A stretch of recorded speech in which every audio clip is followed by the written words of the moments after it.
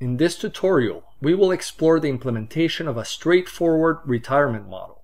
The focus will be on three key aspects. First, estimating yearly spending from the present to the anticipated end of life. Second, estimating retirement savings. And third, determining the potential retirement age. It is important to note that this model is based on assumptions that you can adjust to suit your specific needs. Additionally, it's crucial to acknowledge that I am not a financial expert, and for more detailed information, consulting a retirement expert is recommended. Let's start by estimating our expenses.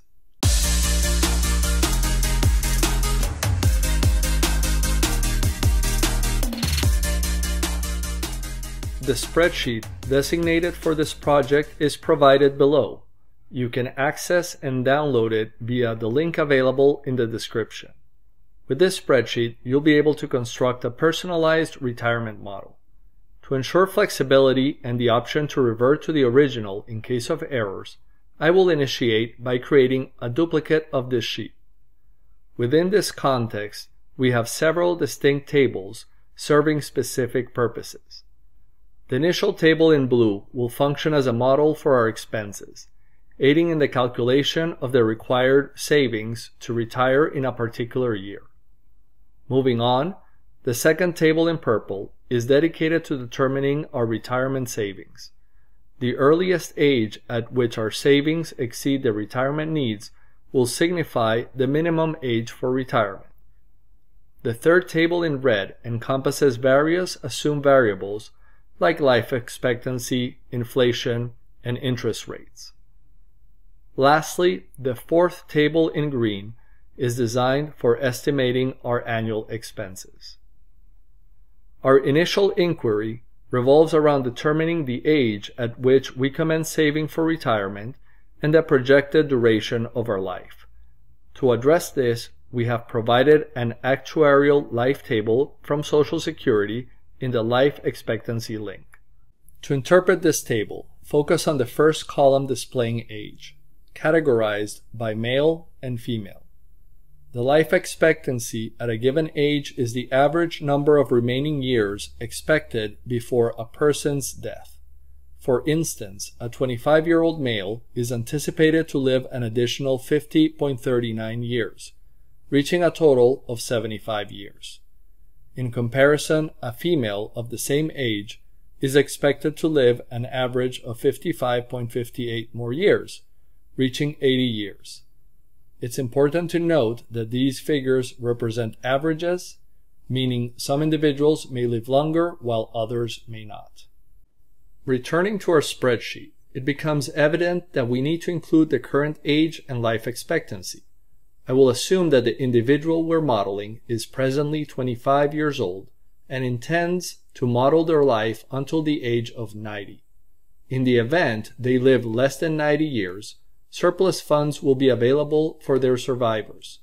Should they live exactly until 90, all their funds will be spent in the final year. However, if they surpass 90 years, there won't be any remaining savings. It's crucial to exercise caution regarding this assumption.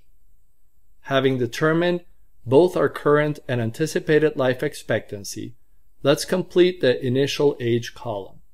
Let's temporarily hide the purple columns. Employing the sequence function, each row will represent an age, calculated by subtracting the current age from the life expectancy and adding 1.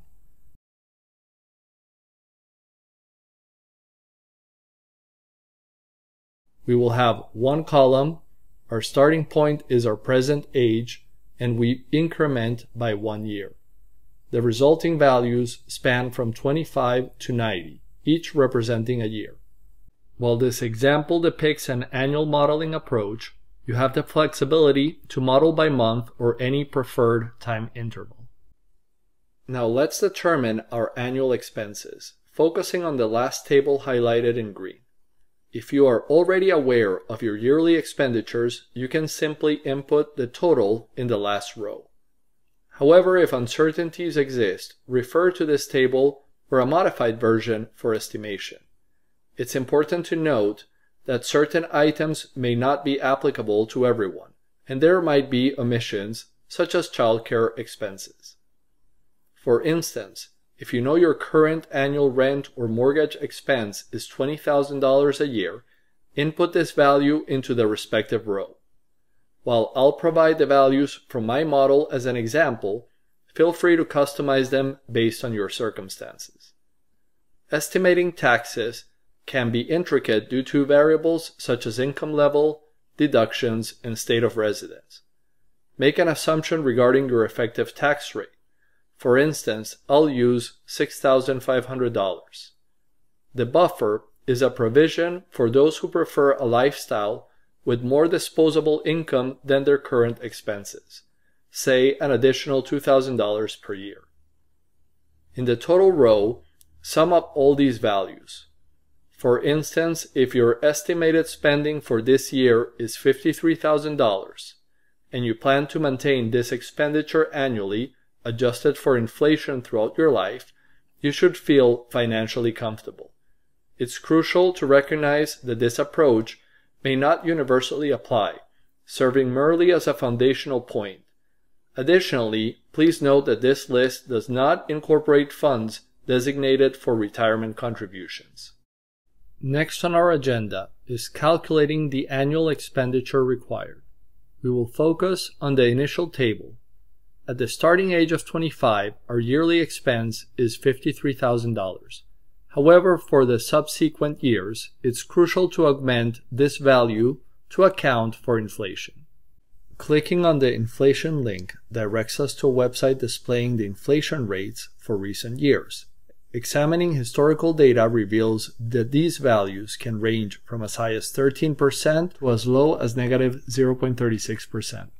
While these rates fluctuate annually, a commonly used guideline is to consider a 3% inflation rate, which we'll incorporate into the spreadsheet. It is essential to recognize that this is an assumption. Once we know the inflation rate, we can calculate our expenses for the second year by multiplying the previous year's expenses by 1 plus the inflation rate, utilizing an absolute reference. This calculation can be copied throughout the spreadsheet. This projection indicates that if we adhere to our current expenditure pattern, $53,000 will be equivalent to $361,000 by the time we reach 90 years old. As an alternative reference, we can achieve the same results using the FV function for future value. In this case, set the interest rate as an absolute reference, the number of periods as the age minus our current age as an absolute reference, the payment as $0, and the present value as the negative of $53,000 using an absolute reference. When copying this formula to the bottom, we obtain identical results. I will proceed to remove these values now. Now let's consider potential adjustments. For instance, in a few years, you might plan on making $3,000 annual payments for a car over 5 years, or anticipate paying off $1,500 student loan, eliminating that expense. The total yearly expenses will be the sum of the preceding two columns, and this calculation can be extended downwards.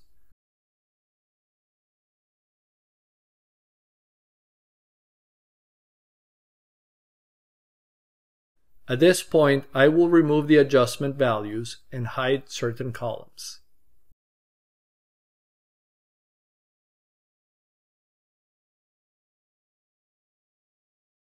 Now let's determine the amount of money needed for retirement. If we sum up all our total yearly expenses, the total surpasses $10 million. Having the sum presently would allow us to retire immediately without the necessity of investing the money. It implies that having this amount stashed away would suffice for our retirement without additional investment strategies. Nonetheless, there's the possibility of having less than $10 million and strategically investing it to accrue interest annually. Various investments avenues exist, such as a bank saving account, the stock market, real estate, and more.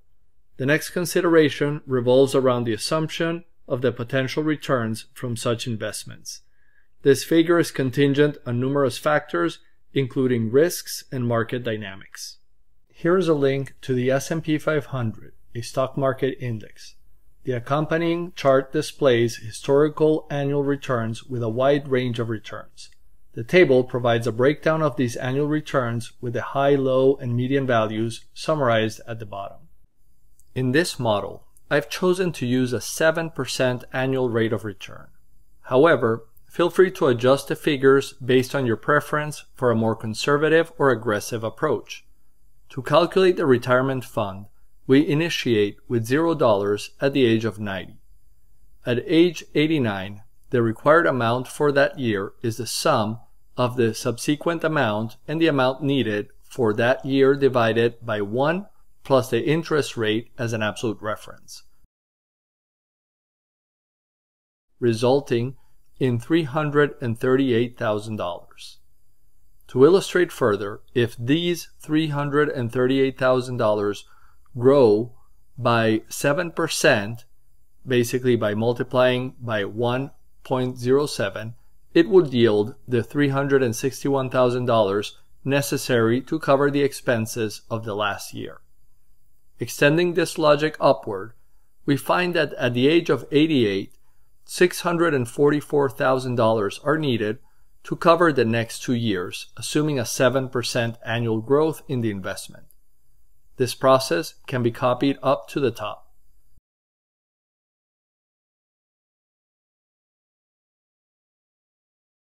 In simpler terms, if we were to possess $1.2 million today, which is considerably less than the $10 million required without investing, we could invest it at 7% interest rate per year.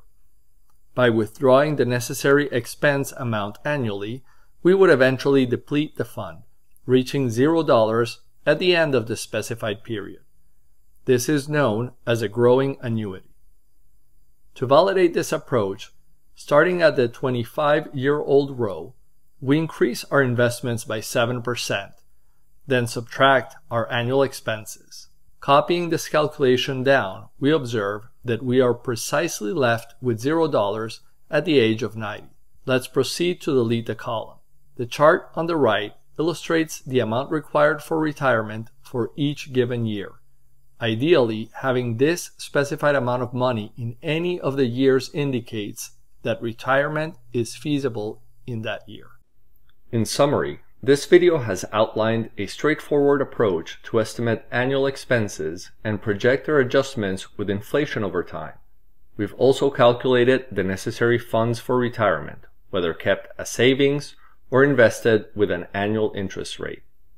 In our upcoming video, we'll investigate strategies for savings, discussing annual contributions, and the benefits of investing with compound growth. If you find this information beneficial, consider subscribing to the channel for more valuable content.